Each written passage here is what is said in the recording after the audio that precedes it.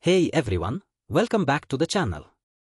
In today's video, we are exploring our day 1 of Egypt trip where we'll dive into complete highlights of the day. We had our flight from Mumbai to Cairo with a 3 hours of layover at Kuwait.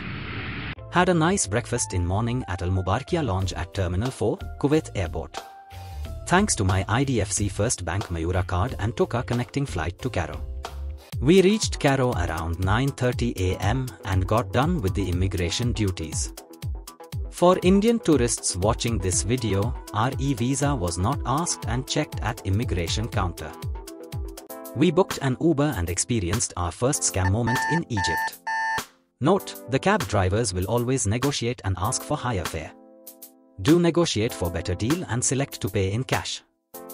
We had taken stay at Giza and reached in about an hour from Cairo airport to our guest house. This was the best part of the day. And were met with this amazing view from our room of the Sphinx and the pyramids. This was the highlight of our day and the stay at Giza. If interested, do check the Guardian guest house link in description. We had kept our schedule for the day to just settle down and roam around Giza to get idea of the town. Basis the recommendation of our host, we went to a nearby restaurant called Pyramids, located 200 meters away from our place, to enjoy some good amazing Egyptian food. And surely were not disappointed by the chicken kebabs. Note, many restaurants try to charge foreigners more. Almost at 1.5 or double prices. Do ask for recommendations at the place you are staying to avoid such episodes. Post-lunch, we explored the market in Giza and got our dollars exchanged for Egyptian pound and were sorted for next 2-3 days.